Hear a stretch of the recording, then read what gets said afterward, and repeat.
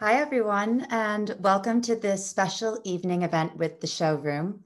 My name is Katherine Finerty, and I'm the co-curator of our Collective Intimacy exhibition from 2019 that took place at 180 The Strand in collaboration with Prada, The Final Factory, and artist The Astor Gates, which was a live program with over 100 multidisciplinary guests who distorted notions of selfhood and togetherness in the spirit of fostering a collaborative cosmopolitan worldview. So when we were invited to be a part of the VOV Season 1, the Showroom decided to present a new immersive archive of this project, now called Collective Intimacy, Reviving a Live Program, which will be activated in a totally new way today with virtual performances from some of our amazing original collaborators. So after an intro from my colleague, director Elvira Dyangani and a video trailer from the Collective Intimacy program from 2019, I'll take you all on a little virtual tour of our exhibition on the VOV, followed by this brilliant lineup of screenings, performances, talks, and music. So at 6:15, we'll play the new video Temenos by producer Nephertiti Oboshie Schandorf, followed by spoken word by Violinist Blaize Henry. At 6:30, the video In Praise of Still Boys and a discussion with Poet Julianknxx.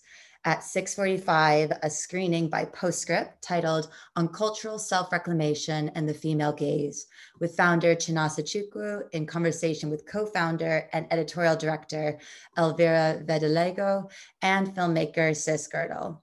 And finally, at 7:30 p.m., we'll immerse ourselves in the video Mother Tongue, Mother Master, and a closing sound session by artist Phoebe Collings-James. So just a huge thank you to all of these incredible artists and our partners at the VOV for making this possible. And now here's Elvira to tell you a bit more about the Collective Intimacy project. Hello, everyone. My name is Elvira Dyangani, and I'm the director and chief curator of the Showroom in London. I'm here with my colleague, curator Katherine Finerty, and we are thrilled to welcome you to Collective Intimacy, Reviving a Live program in the VOV. At the Showroom, we are all passionate about innovating our archive into a dynamic and immersive space accessible to wider future audiences. Through this expansive collaboration with the VOV, we hope that Collective Intimacy is radical togetherness and its connection and appeal to present Black aesthetics and narrative will resonate in a moment where activists and allies across the globe have been protesting against unrelenting racial violence. A way to reflect on how the anti-racist movements, COVID-19 pandemic have further exposed persisting struggle and disparities in our communities, and for culture makers, it is our hope that this project, in its virtual and fluid context, will strengthen its capacity to connect and amplify a myriad of voices. We hope that the energy and solidarity, the love for creating that some of us share then and now will somehow reverberate and touch us and overcome the limits of your screen. Please enjoy. Thank you so much to the VOV, to everyone that participated in Collective Intimacy 2 years ago and here for bringing this platform alive, for bringing us all together.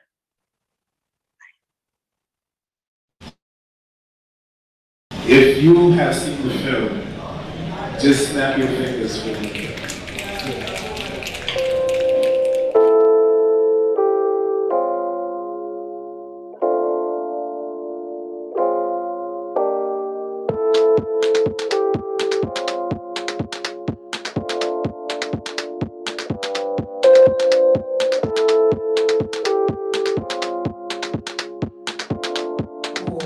Picture her leaning into the eyes of our birth clouds. 5. Picture this woman saying no to the constant yes of slavery.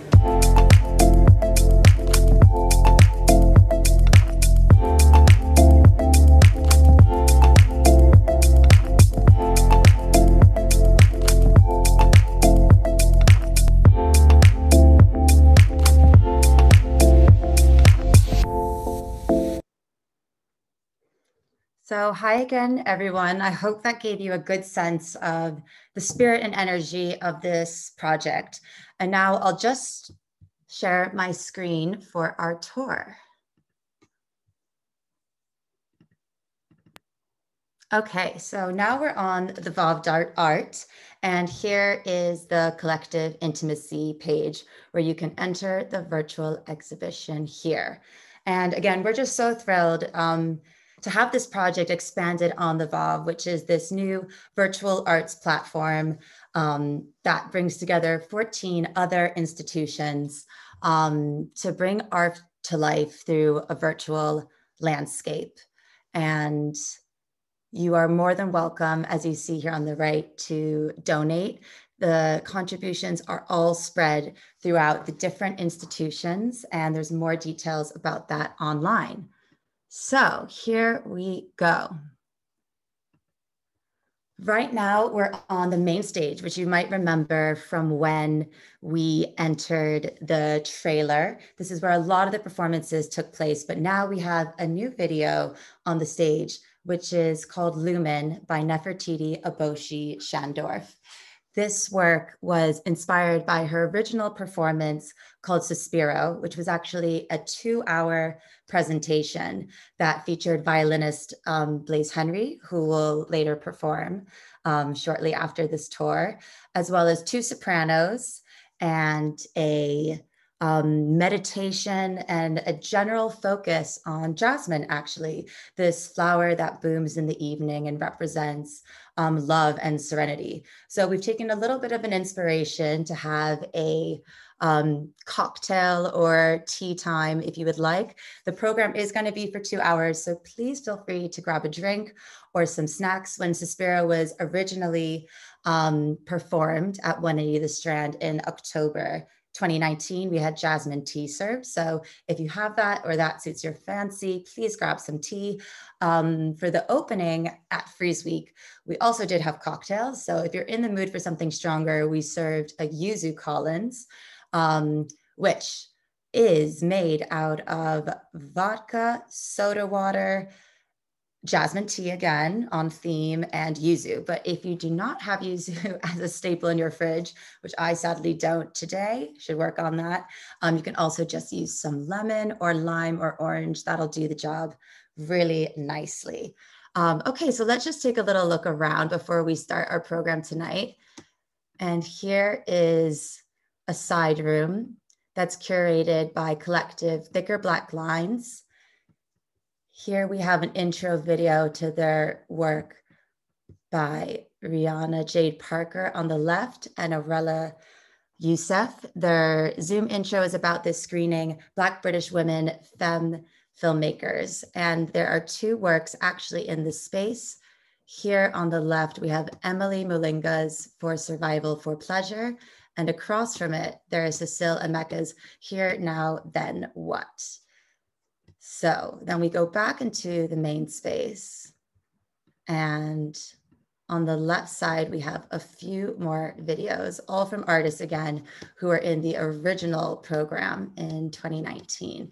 So here is Julianknxx's Roots for a Crown. And again, Julian will be presenting a newer film alongside discussion and poetry later.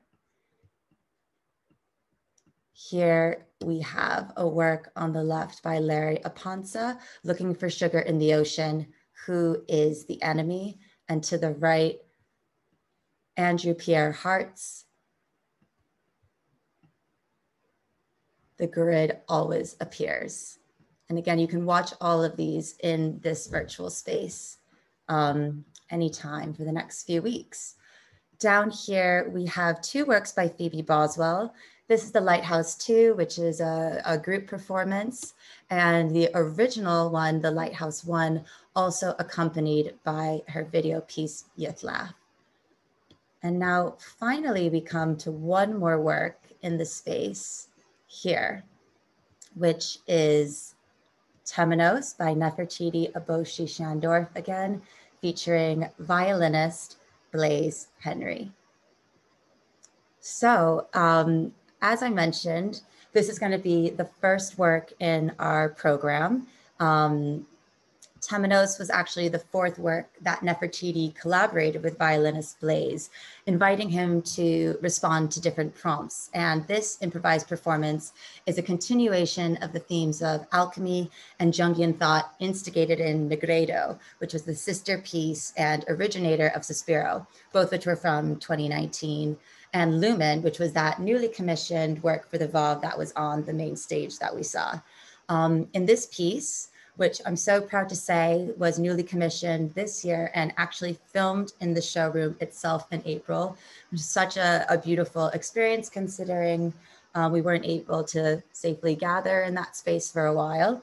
And here you'll see Blaize interpreting the motif of Temenos, which in Greek means a sacred space. And he also responded to the ambient sounds of the external world to construct this meditative work. Blaize Henry was born to Afro-Guyanese parents in Southeast London and has been playing the violin since he was 7. He now enjoys a varied career as an orchestral musician, chamber music player, and teacher, regularly playing with the orchestra Chineke.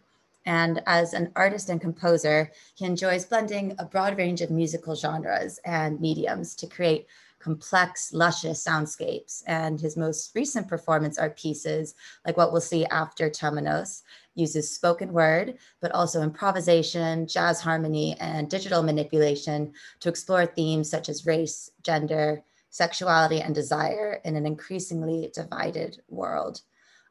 So please sit back and enjoy the first live segment of our program, which is a 13-minute screening of Temenos, followed by spoken word by Blaize Henry.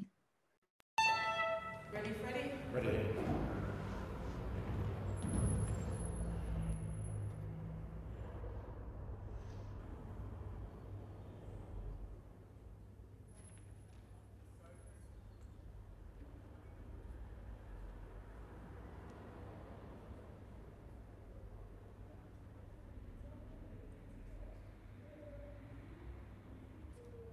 Take two.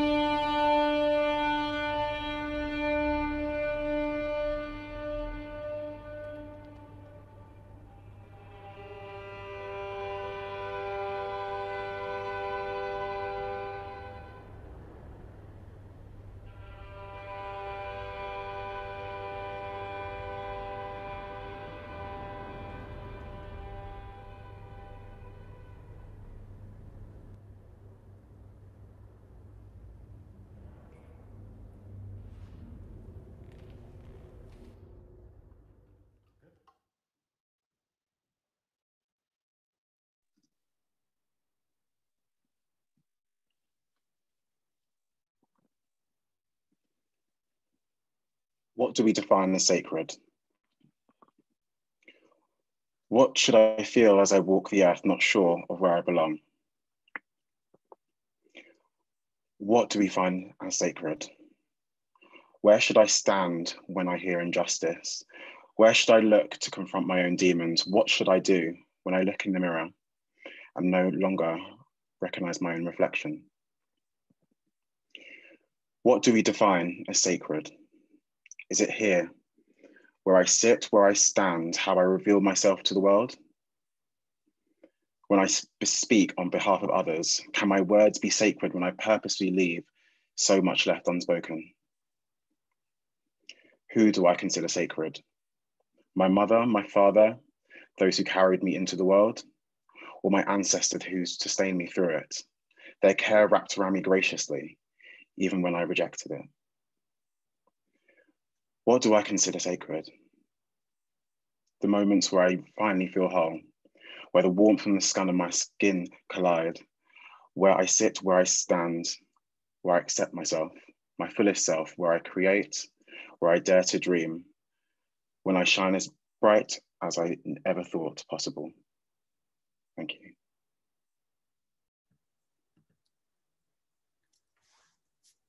Thank you so much to Blaize for kickstarting our evening tonight.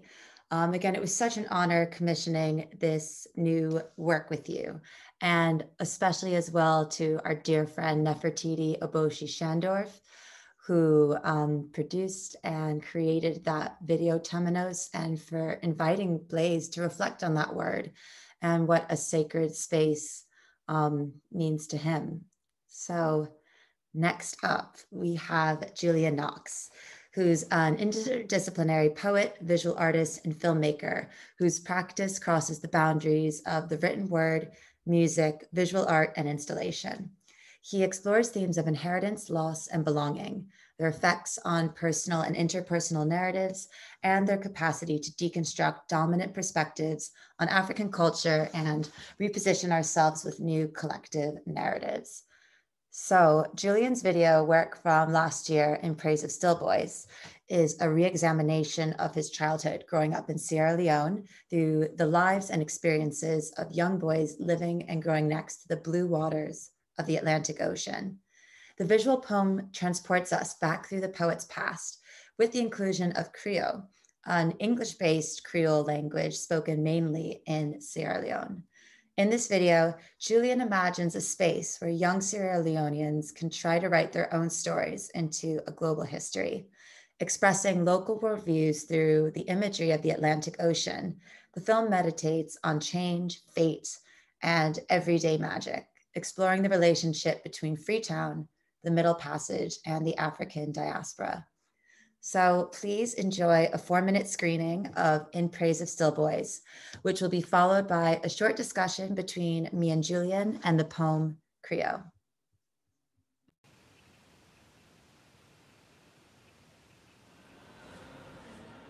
Hello there. Where I get you, Billy, I was on contraceptive.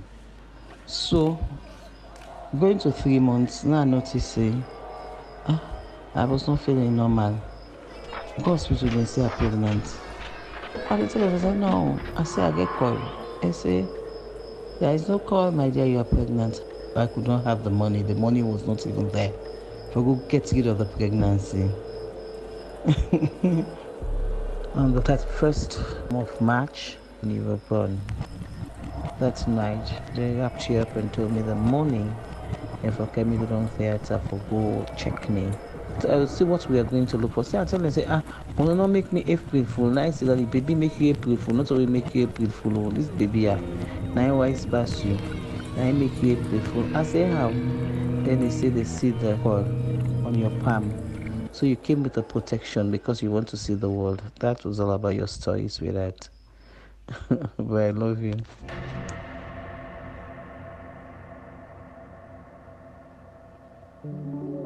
Still boys filled with water have lived on cliffs too long to learn the dangers what waters bring.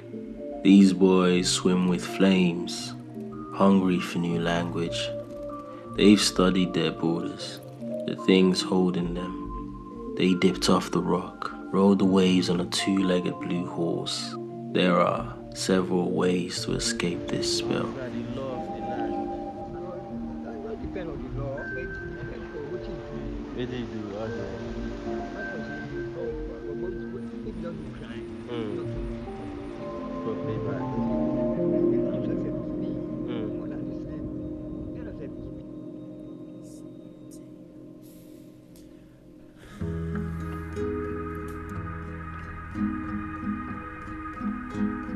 The first time I saw the ocean through the window of a plane, I wonder how we could hold all those black bodies. The sky, a featureless spectacle. This new middle passage, moving us to sub in this place, a sacrament deferred singing. You are what's left of us, saying you are what's left of us, saying you are what's left of us. A hymn of dead doves, the ocean, a cracked chandelier where the dead praise their graves. Other days I wear the blue flood on my shoulder, thinking too much on things people would love to see drown. Draining the idea to see what struggling looks like, when all we needed was breath.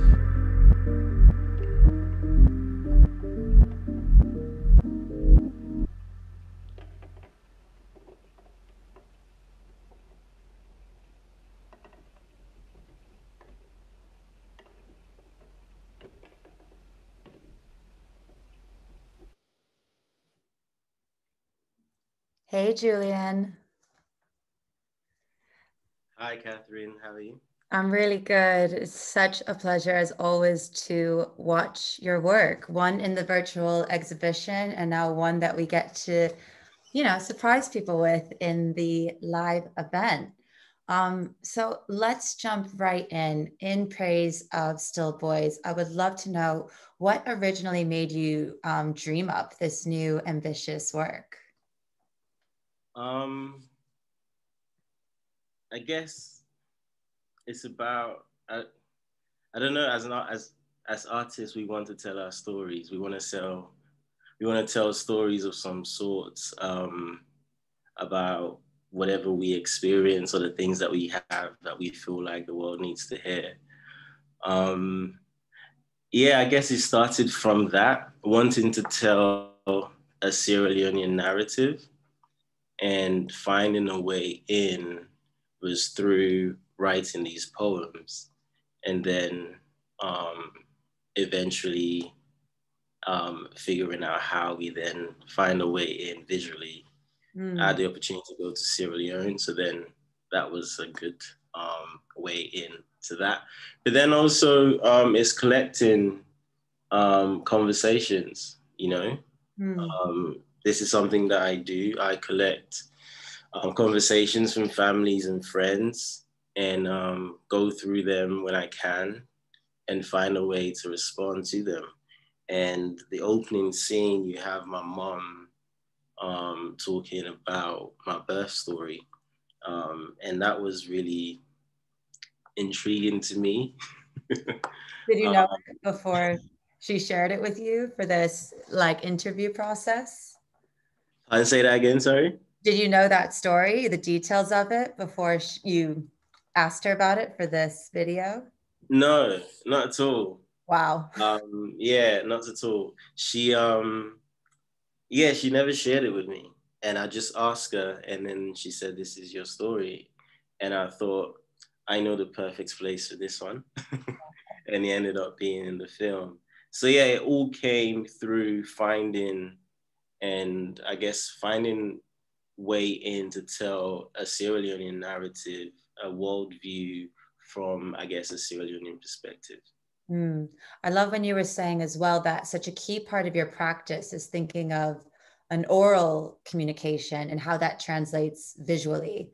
And I think it comes across so strongly in this film, the color blue, the water, and the ancestral journeys that is born so deep in it, but especially this idea of language and how language is not only spoken, but also read, and that kind of dissonance between orality and history and language and writing. So especially considering this introduction with your mother and your birth story, I'm sure it's in the Creole that you're focusing on.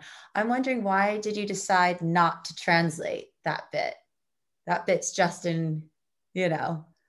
Yeah.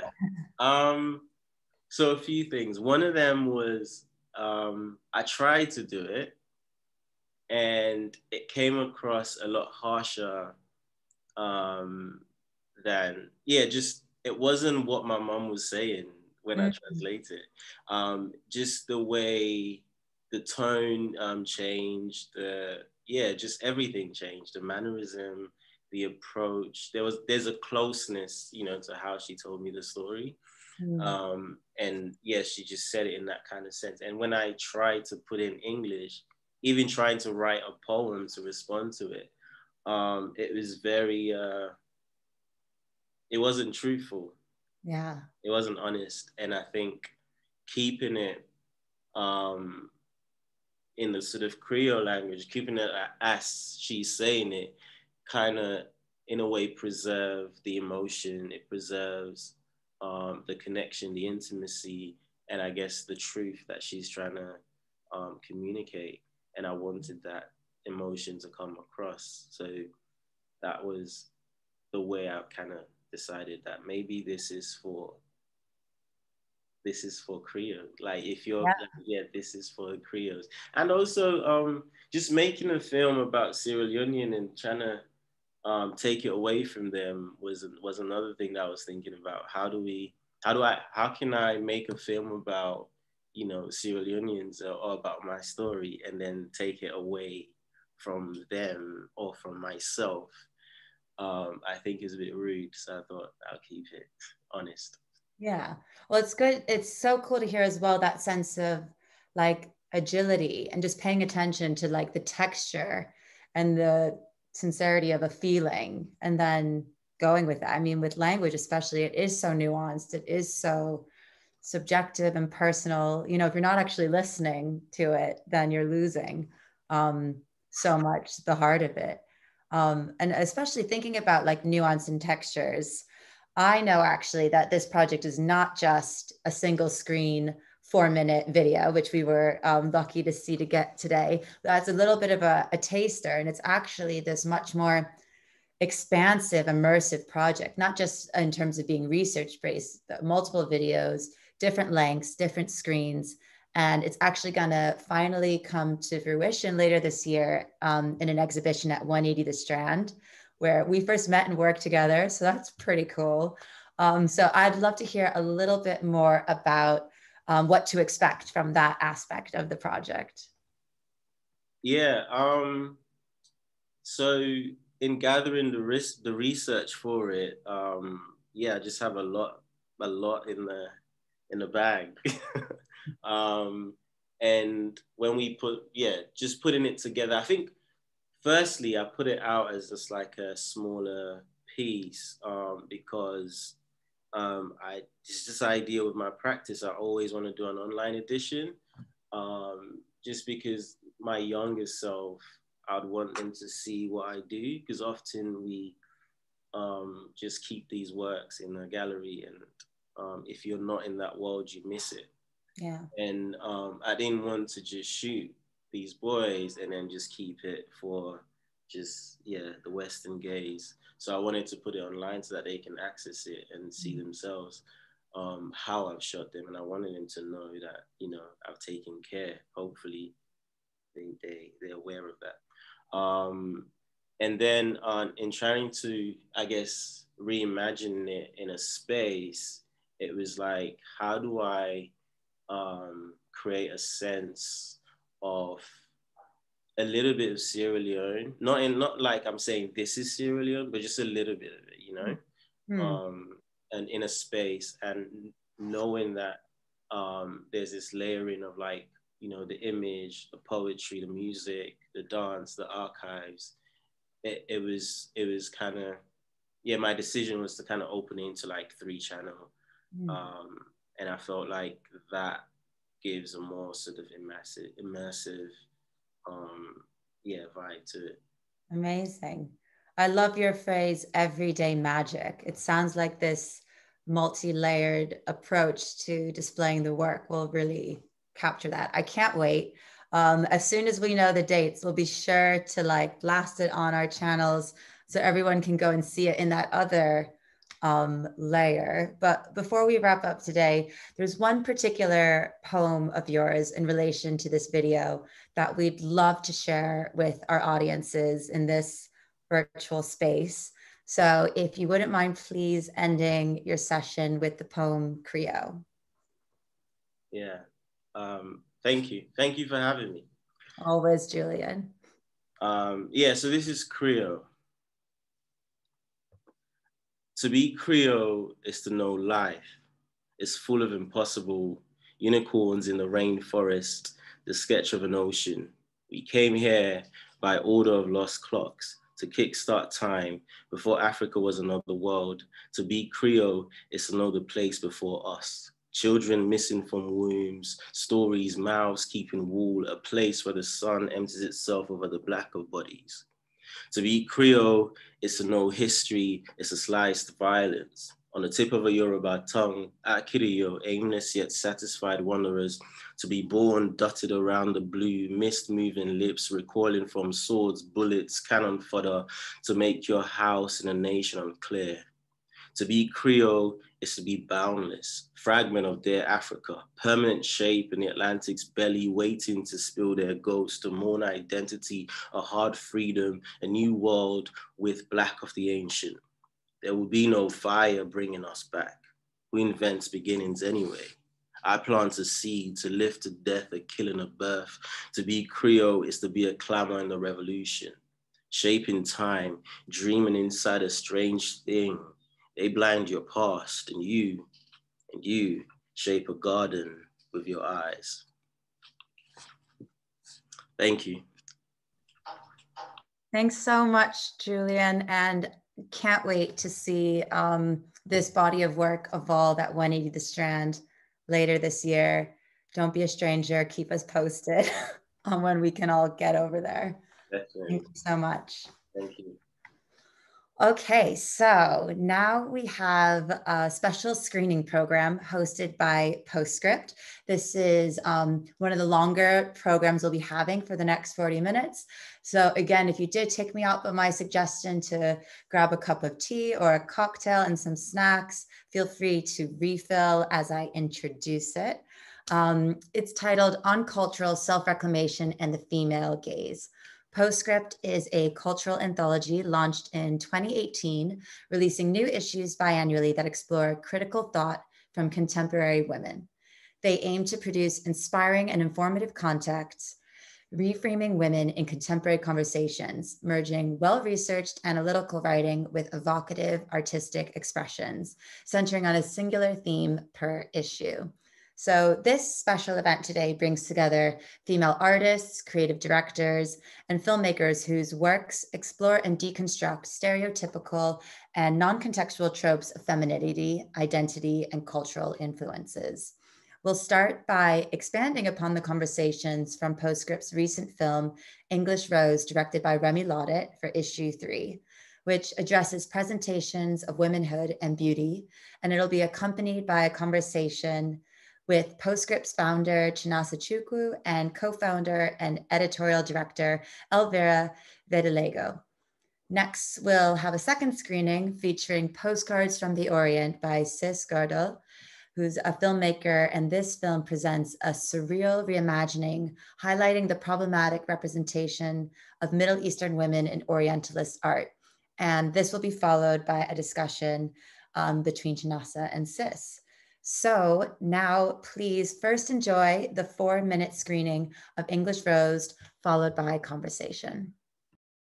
I cut it for the first time 3 years ago, and then my ex broke up with me because he didn't like my hair. Yeah, he couldn't find me attractive anymore. Everyone deals with their hair journey differently during chemo. I found that you either cut it off quite quickly or you held onto every single strand. At first it was a bob, and then from a bob, like I don't know, I just felt ballsy. I was like, do it, let's do it, do it.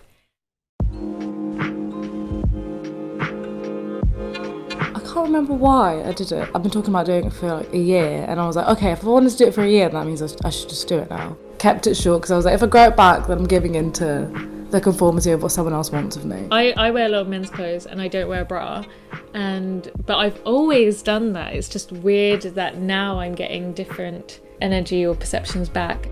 My mum was the one that took it the hardest, because obviously like a big part of like Asian identity is like your hair.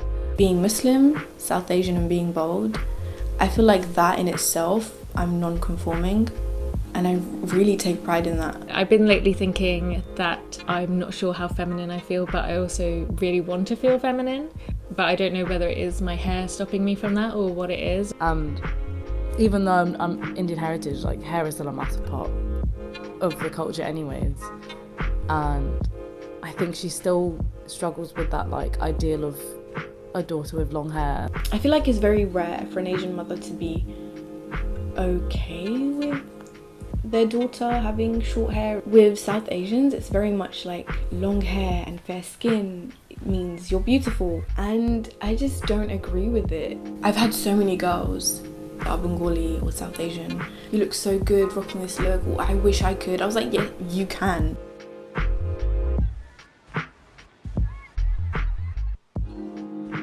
Everyone feels femininity in a different way. Everyone expresses it differently. At the beginning it was like I'd wear makeup every day. I couldn't leave the house without wearing makeup. So I had to, obviously overcompensate. I'm basically trying to not accessorize too much or use loads of makeup to show my femininity, but more just be confident in myself that I have it. I don't even shave my legs anymore. I appreciate that it's not ugly, like I really like it. Just becoming at peace with like being bold and still being Bengali, just having those two things coexist and being okay with that and knowing that that is okay and possible. Why do we have to be like, oh, I'm either super girly or a tomboy? Like, why are there two options? And why can't it change daily as well, or hourly, or whatever you want? Or why can't you, like, I just feel like I'm a mirror and that's who I want to be, and I just express myself however I want all the time. I don't think it matters whether I have long hair, short hair, I'm slim, big, fat, short, fair, like whatever. Like, I'm still a woman, I'm still South Asian, and femininity is what you make it.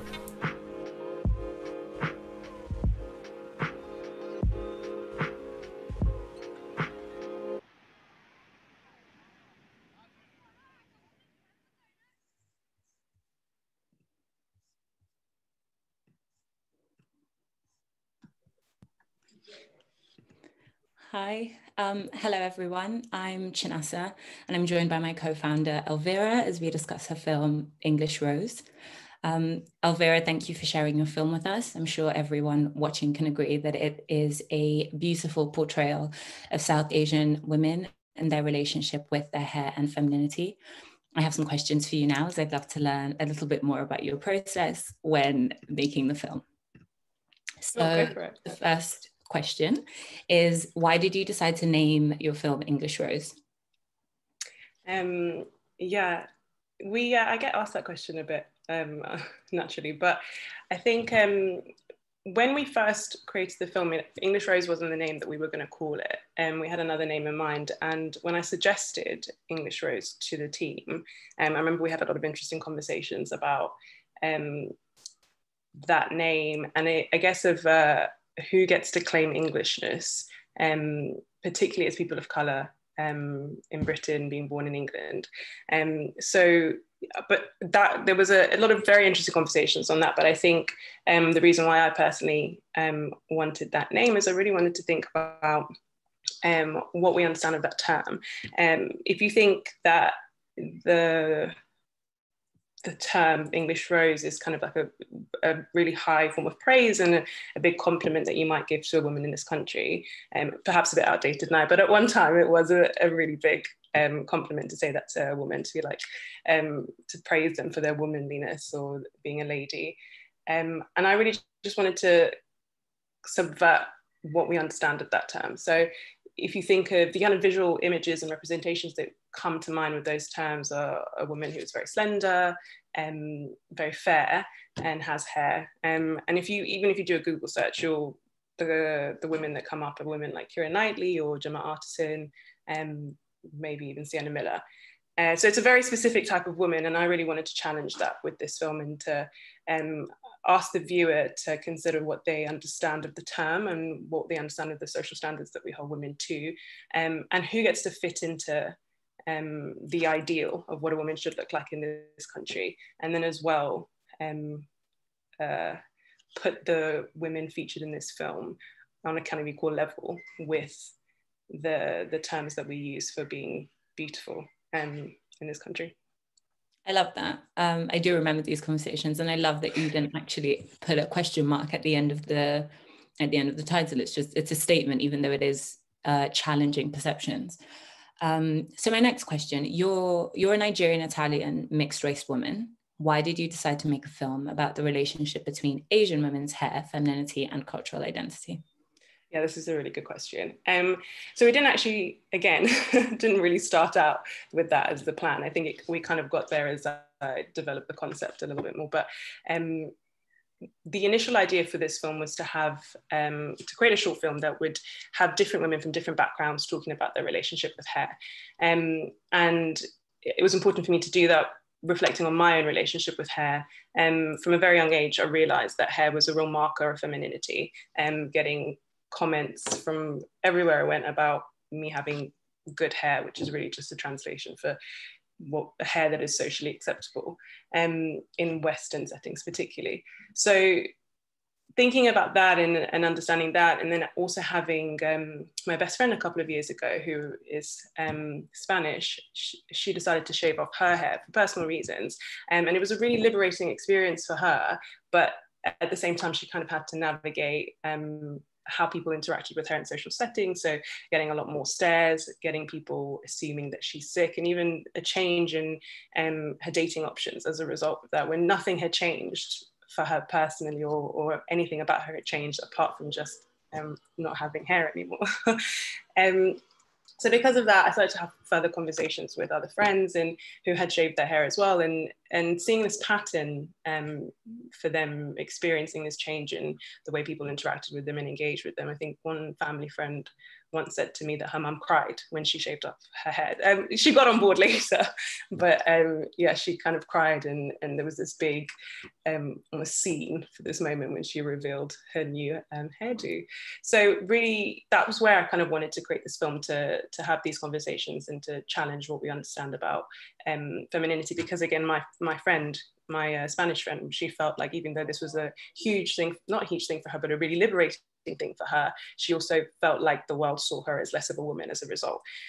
So really wanted to explore that in this film. And as I said, it was supposed to be different women, but as I started to put the cast together and talk to women about their experiences, I felt like the differences in cultural expectations, or the cultural significances that were placed on hair from all these women's different backgrounds, and doing a 3-minute film just didn't do justice to kind of explore that in depth. And the ideal was to separate out and have a series and explore British women from South Asian backgrounds in one film, and then maybe look at Latina women in another film, and then maybe look at women from the Middle East. But we didn't quite get there, and the money became an issue as well. So yeah, we started with this film talking about South Asian women's relationship with hair. But of course, even just hearing these women talk, there's so many parallels that can be drawn from my own experiences and from various women from different backgrounds with their experiences as well. So it worked out in the end. Yeah. Thank you for expanding on that. So the voices of the different women in the film can be heard playing over the visuals and lend a very intimate tone to the film. Was it important to have their voices specifically rather than a voiceover, for instance? And if so, why? Yeah, I didn't really think about that too much in the beginning. It just felt really natural for them to tell their own stories in their voice, because how they all came to shaving off their hair it was all different routes. So one of the girls might have done it for a show of like personal expression or their identity, and another girl might have done it as a result of sickness. So it just made sense that they would speak about their own experiences and the differences of those experiences in their own voice. I also think it's really powerful not to, because you could have transcribed it and then, you know, you could have read it over or had someone else. So I think there's a real power to them being the ones, as you said, telling their stories the way that they want to tell it, without any editing, without any outside interpretation of what they meant. Yeah, they claim it for themselves. Exactly. Through the creative and filmmaking process, did you learn anything new about your cultural identity? That's a good question. Did I learn anything new? I think what I really learned, or it kind of became even clearer for me, was really about my relationship with hair. And as I said earlier, this whole phrasing of me having good hair, but really the undertone of that is good hair for a woman of color. So the way people react to me, the way that my hair kind of shapes my interactions with people, and actually coming to the realization that even though I don't place a huge significance on my hair, I don't really do anything with it, put it up in a bun or put it up in a ponytail, and like it's not that an important part of my identity. And as much as I might trivialize it, the reality is because I have what society, or Western society in particular, might see as more socially acceptable, palatable hair, I actually am able to move through the world much easier in work situations, in dating situations. And that's something that, like, maybe I didn't think about too much, that actually this thing on my head makes my life a little bit easier as a woman of color, that it doesn't block me in certain respects. And I don't have to think about it. I don't have that additional challenge, whereas other women might have to. Okay, and then finally, what do you want audiences to take away from the film, if anything in particular? Yeah, I guess I've maybe touched on it already a little bit, but just really wanting to open up more dialogue like this, to have conversations about what we understand of beauty, femininity and womanhood, what social standards we hold women to in terms of beauty and femininity. But again, I guess also like where we see these standards reinforced with this film in particular. We, being a film that focuses on British women of South Asian descent, we wanted to pull in references in the style of the film, pull in references of Bollywood. Because if you think about that industry being like that, just being absolutely huge, particularly for South Asian audiences, and then thinking about the women that you see in that film, and it again fitting a certain kind of mold, and with this massive industry having a very specific type of leading lady, and giving off the message that this is the pinnacle, this is the ideal of what a woman should look like. And so really wanting to challenge that in this film, and then open up more dialogue that, you know, will work to deconstruct, I guess, stereotypical understandings of feminine beauty. Yeah. Thank you. I think you definitely did that, and using that style of visual language created a really interesting contrast, which in and of itself, even if you didn't have the words, even if you didn't have any of the models speaking and telling their stories, in and of itself told that story and asked those questions, and invites the viewer to ask themselves what their perceptions of femininity is, and how, and the role that hair does play in that, particularly in Western context. So yeah, obviously I love it, which you already know. Thank you. that was my final question. Thank you you so much for spending time with us. Thank you for having me. Okay, I will let you get on to the next part of this bit. Thank you. Bye. Bye. Now could the VOV please play Postcards from the Orient before we sit down with Sis Gurdal?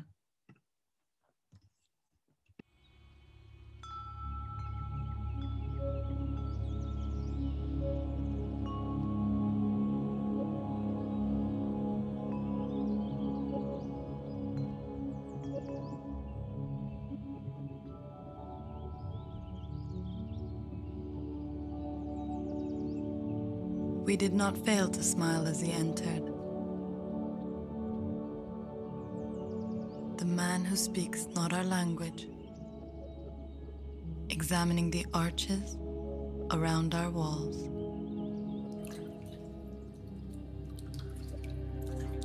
Bearing the prophecies of our fortunes, he whispered intimate tales of the Orient, but forgot to probe into the aureoles of our souls.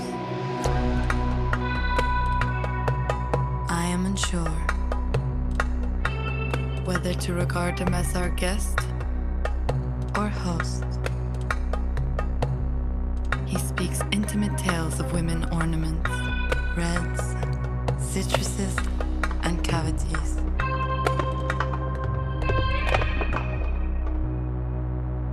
He does not forget to probe. He decides not to see.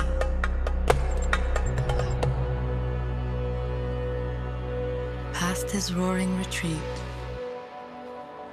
all is intact. Sisters and daughters slumber.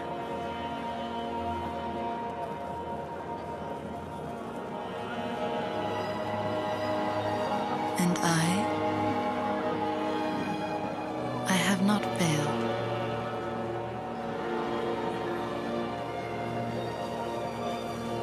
To see.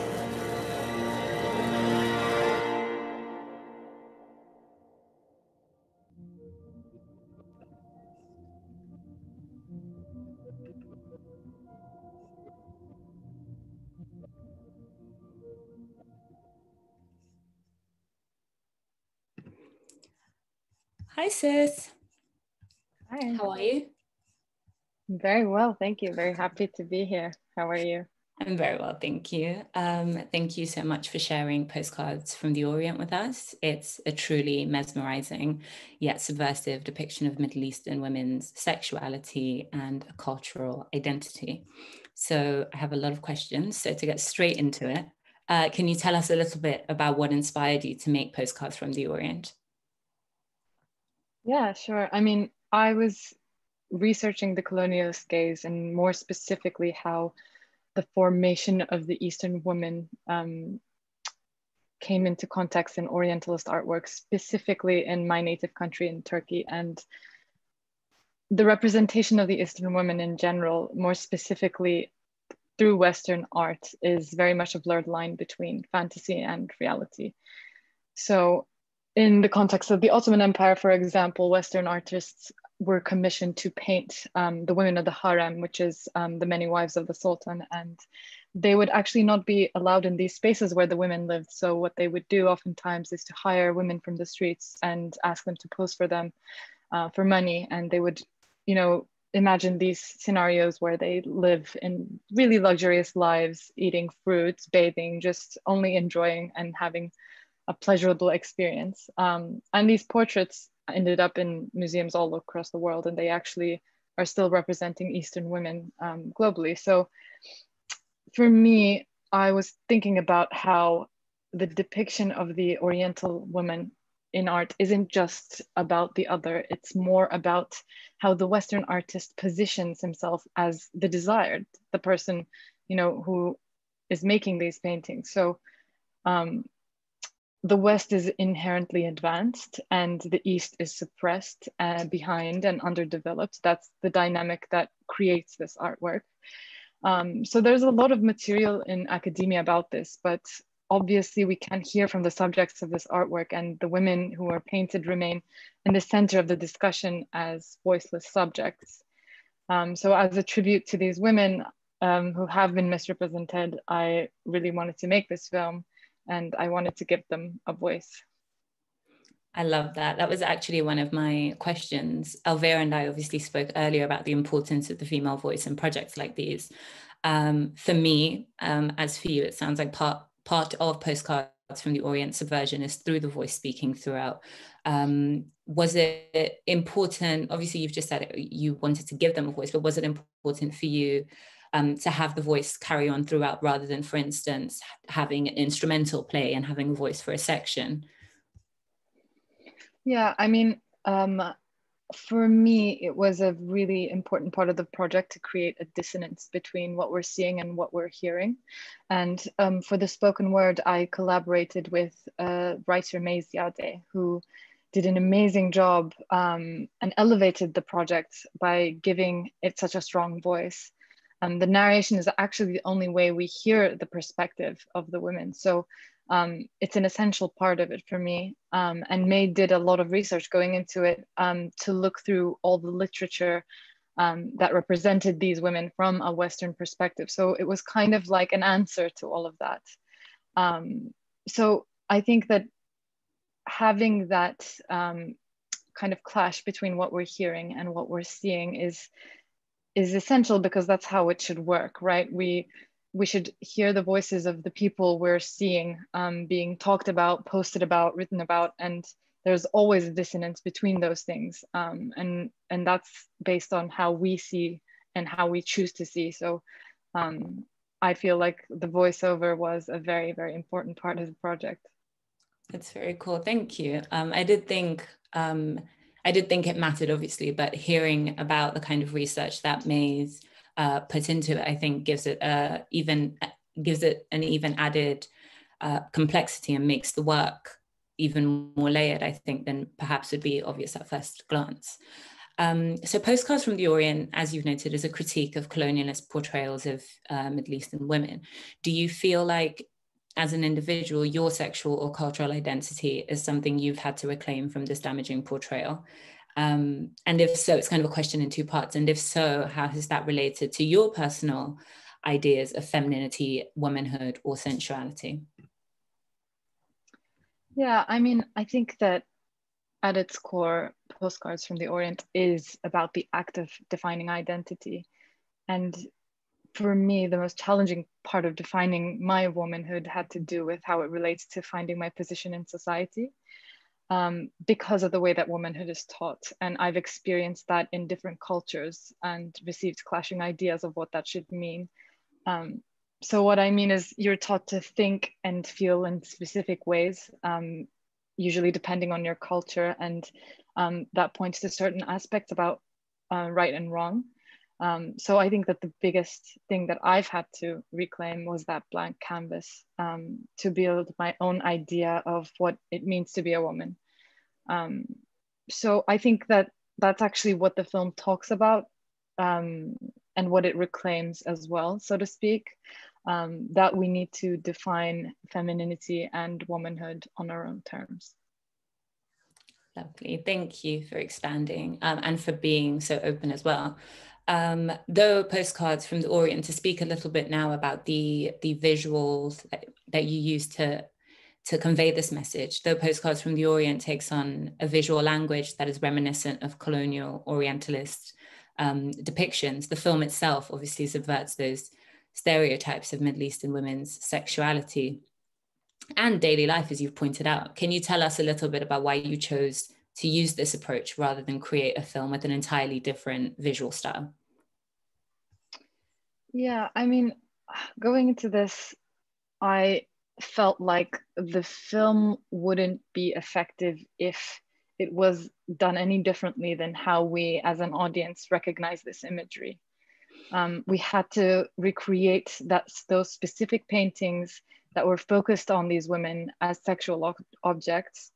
And by doing this, we would be creating a sense of familiarity and then try to destroy it as much as possible throughout the voiceover.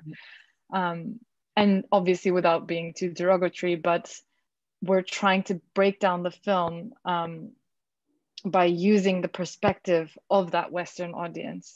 We needed to recreate that sense of otherness and for that exercise to work. So the aesthetic remained the same, but we also used other things like the score, the camera work, and the art to really just try and convey the idea that there is something else going on here that you should be paying attention to.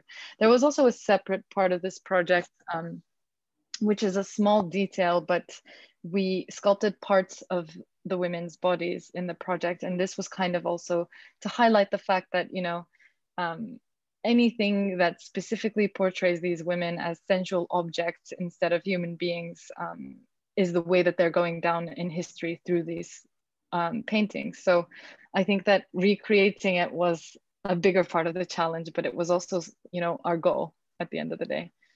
I love that. I love that there are so many, that Postcards for me certainly is a film that you come back to in many different ways, and there's always something else for you to uncover, and some other concept or message that you haven't quite picked up maybe, because you're right, if you do watch it, for instance, with the sound off, it can feel like an entirely different film, and then you switch on the music and you listen to what's actually being said. You could watch it the first time and not listen to what's being said and completely miss that dissonance that you're trying to achieve. Okay, so what sensitivities, if any, did you have to be aware of? Obviously, we're talking about subverting that Western gaze, and as you said, breaking down those tropes completely through the film. What sensitivities, if any, did you have to be aware of while making the film, in the industry, and then I'd say in society in general? You're Turkish, for instance, but you made the film in New York. Was there a reason for that? Yeah, I mean, I think that you always need to be extremely sensitive to your own voice when you're representing someone other than just yourself.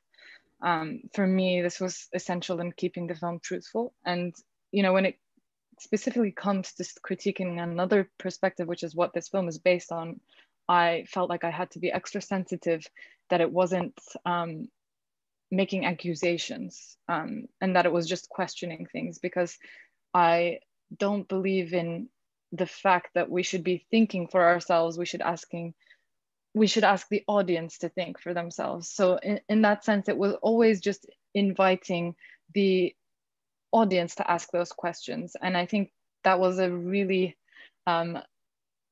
tricky part of the project, because we're making all these grand statements and surely we're setting a tone and we're suggesting and we're hinting at a lot of things. But I think in that way, putting these projects out there is to do more than just raising your voice. I think that I was very aware of. So we stated facts, history, real events, but subtlety was essential in that.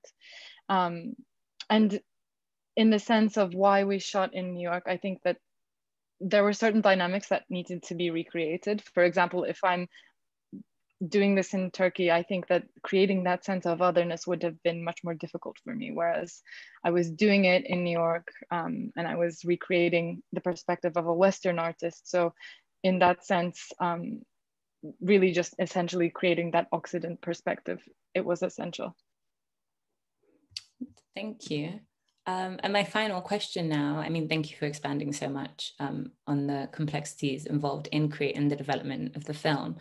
But my final question is the same as the one I asked Elvira. What do you want audiences to take away from the film?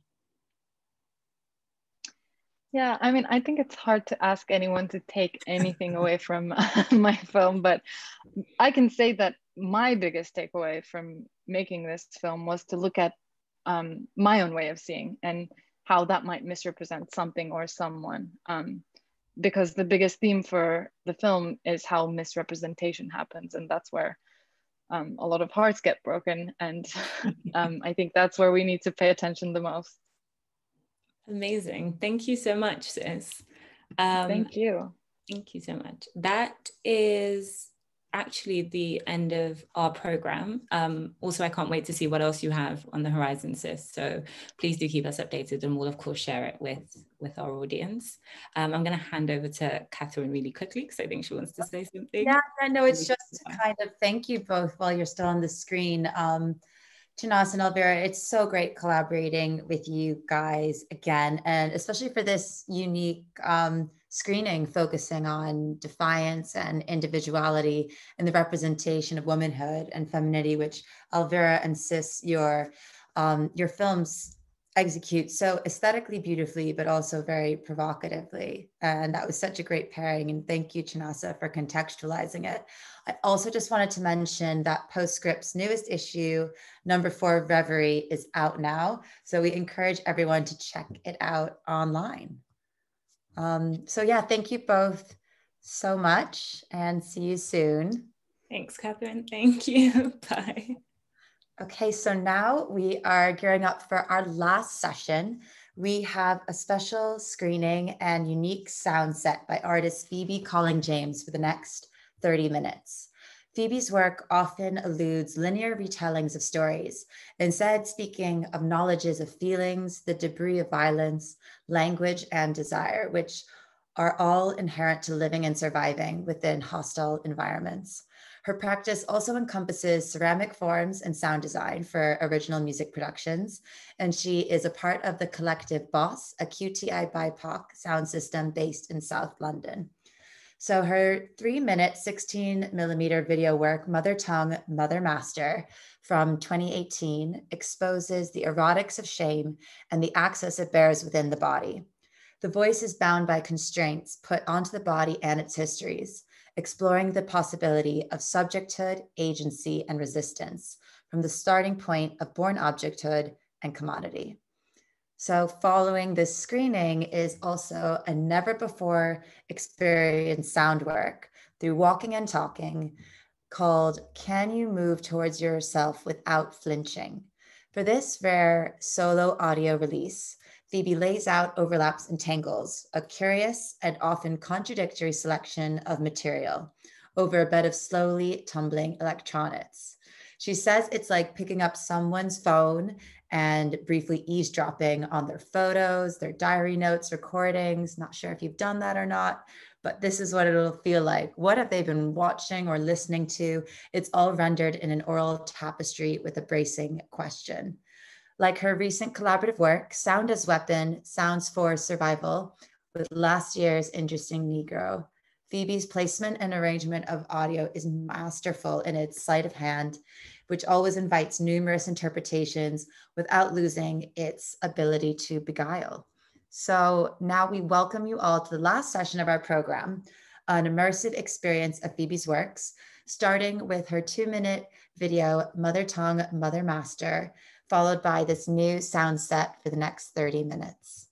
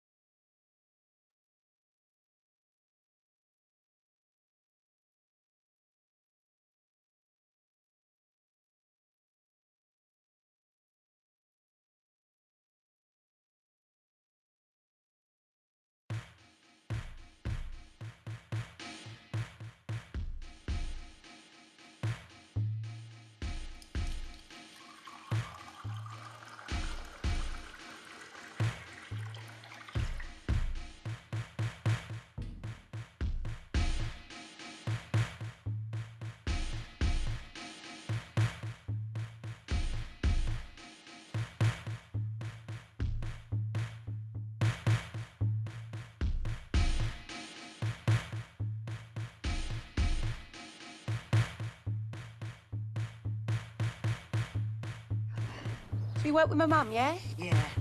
Not on the machine? No. You coming round tomorrow night, Paul? Mum. Well, it's... Eh? We're going out. Well, you'll come round beforehand, won't you? Have a drink. It's her 21st. It's no big deal. Well, I ain't give you your present yet. Chicken drumsticks.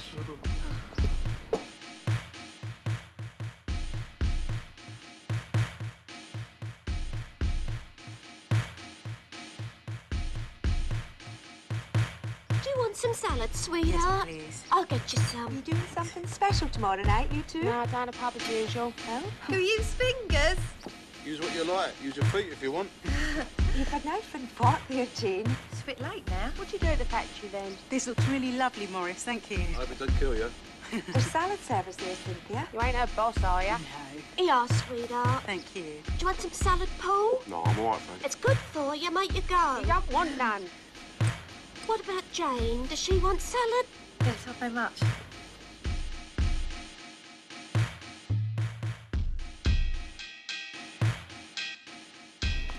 What do you do then, Roxanne? I work for the council.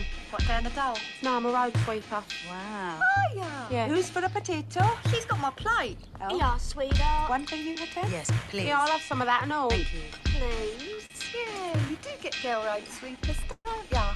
Right, burgers and bangers. Nice one. Yeah, that's your one, Roxanne. That's the one with your name on it, the burnt one, all right? Yeah.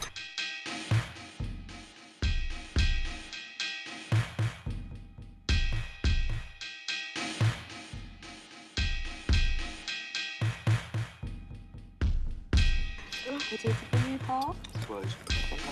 One. Here, darling. One for you, Pat. Right top. Shall I do you, Monica? I can see to myself, thanks, Cynthia. Why don't you sit down?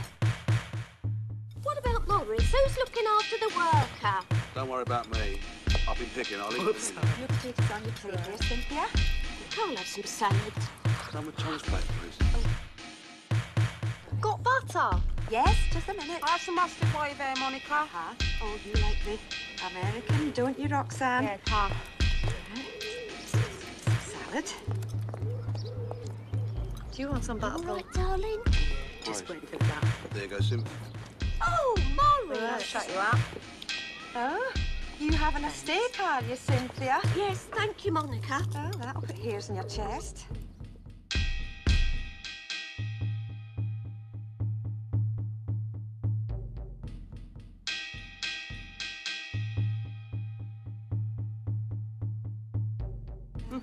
Like some mustard, or would you prefer the French? This looks lovely, Morris. Right.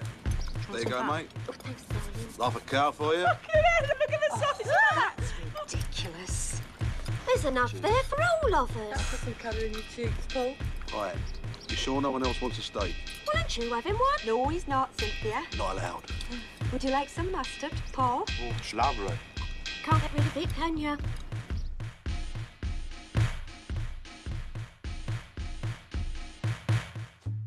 Oh, it's a real communal thing, eating. Yes. This is a lovely house. Well, we like it. I'll show you around later, if you want. Thanks. That'd be nice. Yeah, it's brilliant. Do you live in a flat then, Hortense? Yeah. Yeah, it's her own. She's got a mortgage and everything. Whereabouts are you? Kilburn. It's a bit of a schlep, isn't it? The old Kent Road and back every day. Just She get on the tube. drives. Drive to the station. You've got a bed sit, ain't you, Paul? Yeah, that's right. Oh, that's a shame. Wish I had a place of my own. Do you still live at home then? No chance. So, do you two work on the same machine? No. I'm the only one on slits.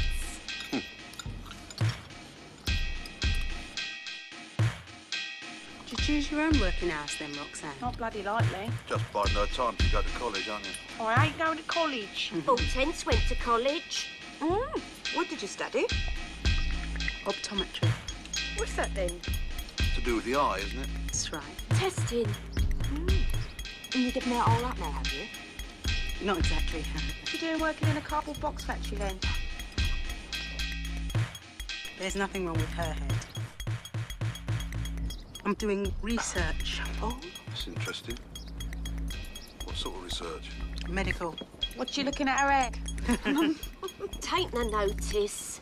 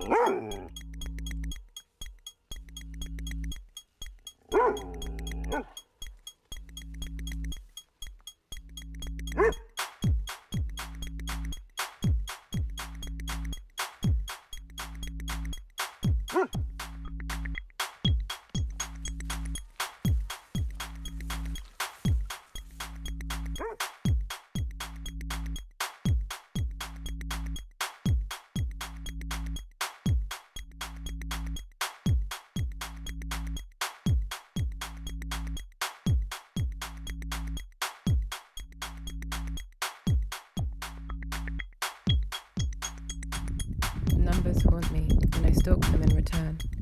Everything is okay and not okay. Is this what they call balance? When the feeling of in-between is so strong. This long moment, this feeling that I am still held by. Today I might blink and feel that my eyes are wet and wonder if I have been crying.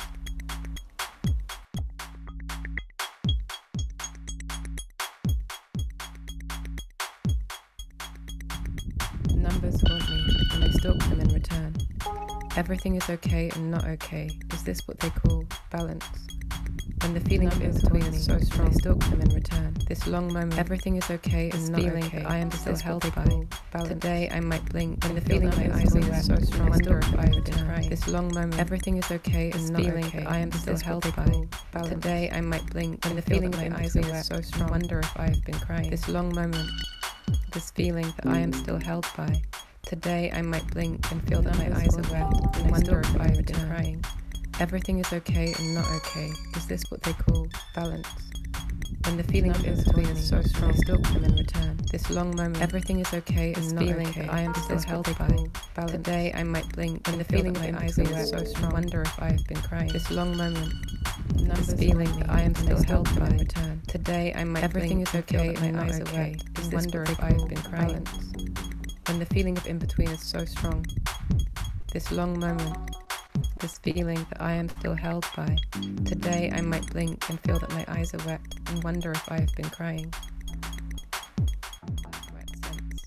Smells that smell like a meeting place, between things, between elements. Today I smell my body and I sit in its scents all day. They remind me of something. Numbers haunt me and I stalk them in return. Everything is okay and not okay. Is this what they call balance? When the feeling of in-between is so strong, I stalk them in return. This long moment, everything is okay and not okay. I am still held by. I can move towards myself, when the feeling of in-between is so strong, beside myself, this long moment, myself, this feeling that I am still held by. Today I might blink and feel that my eyes are wet and wonder if I have been crying. Took a long time to arrive.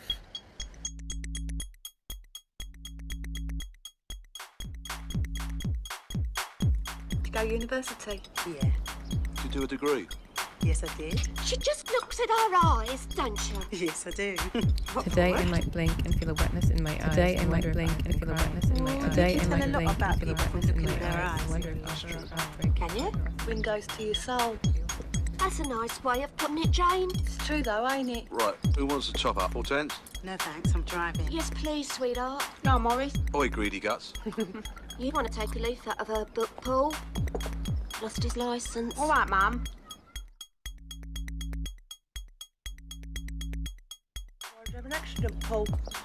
Just there one too many, that's all. There you go. Good evening, drinky. Is that who you've been going out with, then? Yes.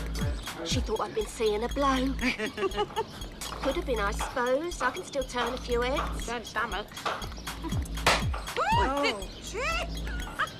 I think it's cut off now. It's just strange. Did you pop my little tense? Oh, well, we might as well pop them out then.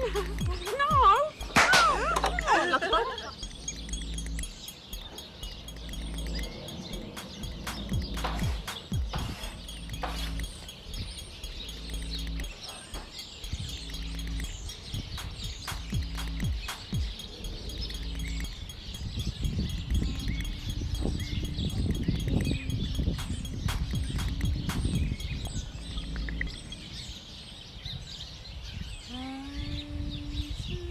Tiramisu Espresso 9. Layers of espresso drenched sponge cakes divided by mascarpone cream dusted with chopped with cocoa powder.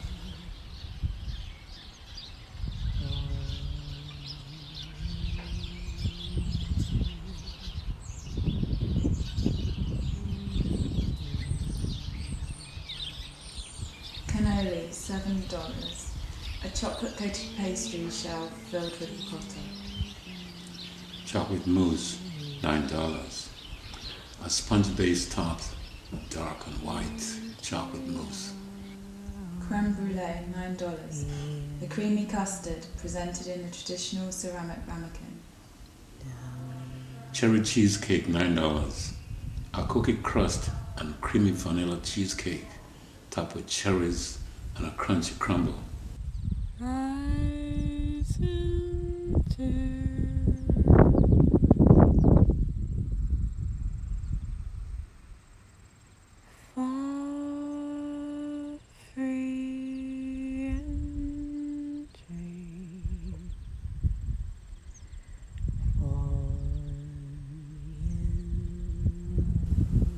Lemon ripino, $9. Refreshing lemon sorbet served in natural fruit shell. Profiterole, $9. Cream puff filled with chantilly cream and rolled in chocolate. Coconut ripeno, $9. Creamy coconut sorbetto served in natural fruit shell.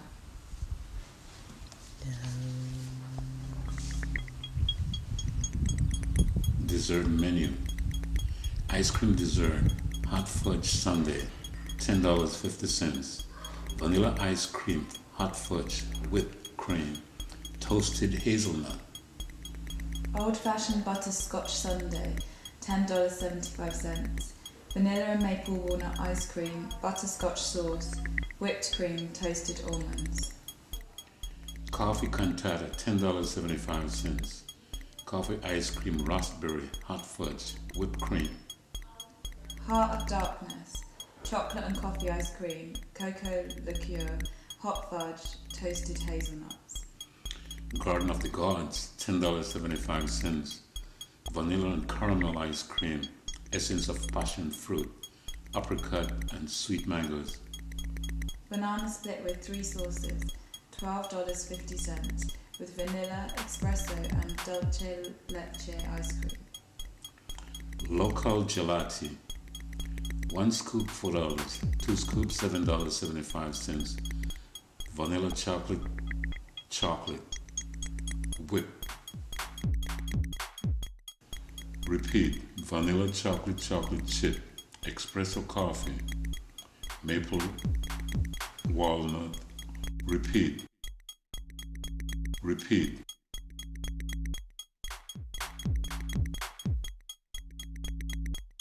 No, it's not the same.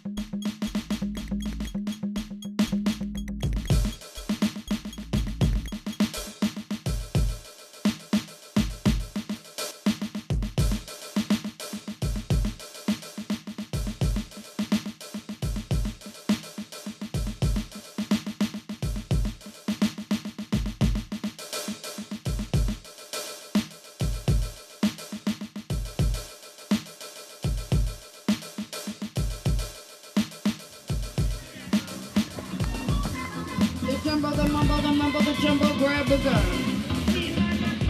Jumbo size prize. Last call. Anybody else? Going once, going twice. Anybody else? Okay, everybody get ready. Pick up your gun, squeeze the trigger, aim for the red hole. Sound, sound, sound to the bell. Number four, pick up your gun. Ready, ready, aim, and fire in the hole they go. Squeeze, look at them go, look at them race, look at them chase, into the hole and up to the top, who's it gonna be? It's number 2! Throw the winner to the prize. You got it, you want it, you got it, number 2. Take it away. The jumbo, the jumbo sizes are more people, the bigger the prize, guys. $2 to raise, $2 to raise, we're starting up another one gun race. Anybody else want to get up, anybody else want to get up, try grab the gun.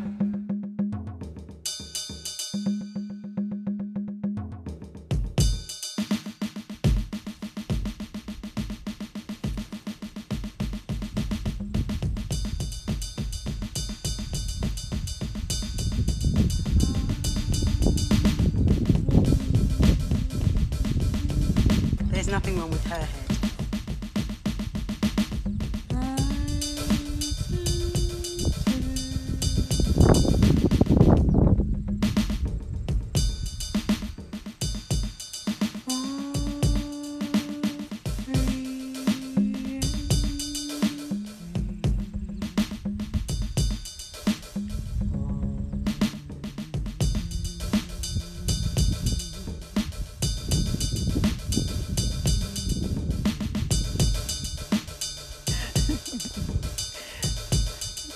On record who you think you have.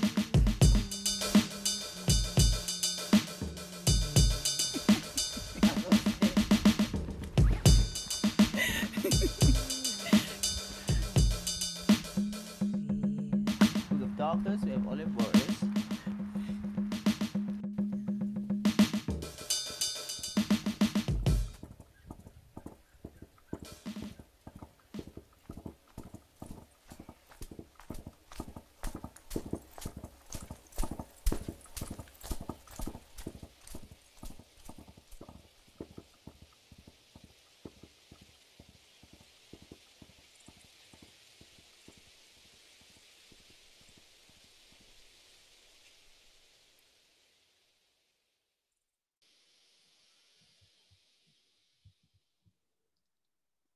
So hi again, everyone. And thanks so much to Phoebe Collings-James for sharing this rare solo release of Walk With Me with us here on the VOV. What a total audio-visual escape.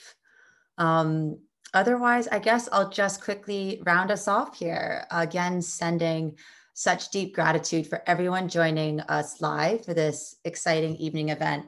The whole heart of collective intimacy harps on a sense of togetherness. So it was really powerful being able to manifest this tonight.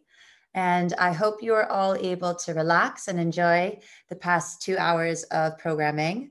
And should you wish to explore our virtual exhibition and the 10 other immersive video works a bit further, it's open for free on theVOV.art until Monday, July 12th. So please don't miss out. And again, the VOV uses virtual reality to bring artworks to life alongside an astounding program of events with direct access to curators and artists behind all the projects, both on demand and live, like we are tonight now. Also, a part of the VOV's mission is to reach new and wider audiences by enabling access to all this exciting creative content and to also facilitate contributions that financially benefit public museums and galleries. So if you're interested, please donate online. And again, note that everything is split equally amongst the participating institutions. So I guess another huge thank you. First to my team at the Showroom for so bravely and diligently working to expand our archive in new ways, and the VOV for making this all possible. We really admire and value your team's innovative and collaborative ethos. Finally, a big thank you to all the artists who joined us live tonight: Blaize, Julianknxx, Chinasa, Elvira, Sis, and Phoebe. to activate collective intimacy. And of course, the greater group of individuals and collectives who've been a part of the original program and the growing community that it entails. It's such an honor and a true pleasure to be able to continue communicating and celebrating in new ways together. So cheers, and I hope you all have a great night. Bye.